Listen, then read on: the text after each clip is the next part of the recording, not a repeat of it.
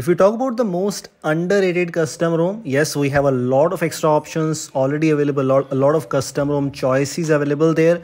But yes, Voltage OS is one of them, which is one of the most underrated custom ROMs. And why I'm going to talk about in this video, stay tuned and make sure to watch this video till the end. And yes, this is the last update based on Android 14. In case you don't know, Android 15's source code is already out and a lot of custom ROMs are adapting to Android 15. So yes, last updates for many custom ROMs are coming and this is one of them.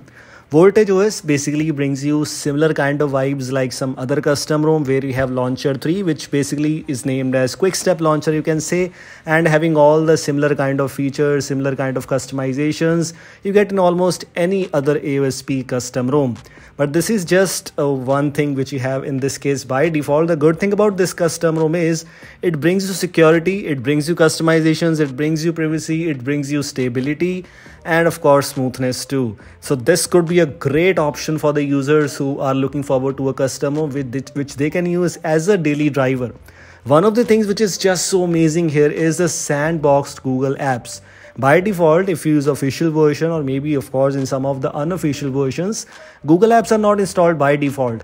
These are available in a sandboxed environment. So this basically means more privacy, no extra permissions which are by default already given to Google Play services if you have any device or Google apps installed there by default.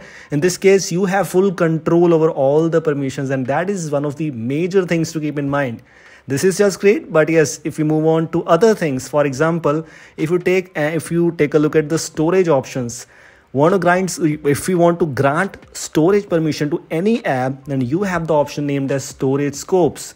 You can simply enable this feature. What this does is, for example, it will simply allow the permission to that particular app, like the permission which they are asking for, but it simply gives you the ability to choose a particular folder to give the permission to that particular app. And in this scenario, this could be a great thing. The app will not be able to access any other file, any other folder which you have given already access to. Other than else, it will not be able to access anything from your device. That's a very useful thing. If you take a look at some security options, definitely auto reboot option, which was expectedly, it's already present there, and that USB peripherals option is also present here in this case. In this case, I'll definitely suggest you to choose the second option instead of the third one, where you can allow the new USB peripherals while your device is unlocked only. It also brings you the app locker support, and yes, as I just mentioned at the starting of the video, looking for security and privacy features, those are already enabled and present in this custom ROM. Another great thing which I personally loved about this custom ROM is the parallel space option. This basically means running the multiple instances of the same application in separated parallel spaces. So for example, like usually in every custom ROM, in most of the custom ROMs, you have the app cloner option available there, but this is a bit different. In app cloner, you can clone any app one time, but if you have this parallel space option, what simply does is you can create up to 5 instances of any particular Android app. One of my favorite features in a custom ROM from a long time, and yes, now even this is coming with Android 15 by default, named as private space in case you don't know. So quite excited for that feature, especially in Android 15. Let's see how the custom ROMs will give you the ability to customize more with Android 15, and definitely Android 15 based custom ROMs are coming very soon. Make sure to subscribe the channel if you want to know more about the custom ROMs coming with Android 15 stability and changes and a lot more extra things.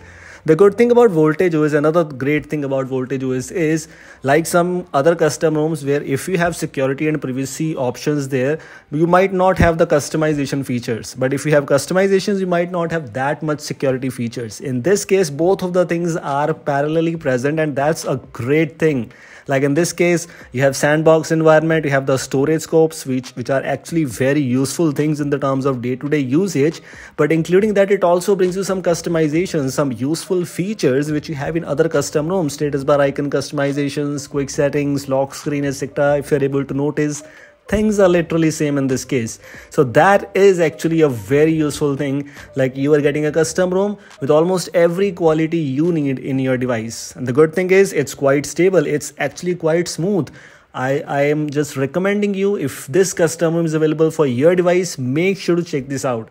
And by the way, spoofing options are also present. If you were looking forward to, these things are present here too. This is it. These are the things I just wanted to let you know. If you want to install this thing, link for the official version is already there in the description. Thanks for watching. We'll see you in the next one. Until then, take care and make sure to like this video.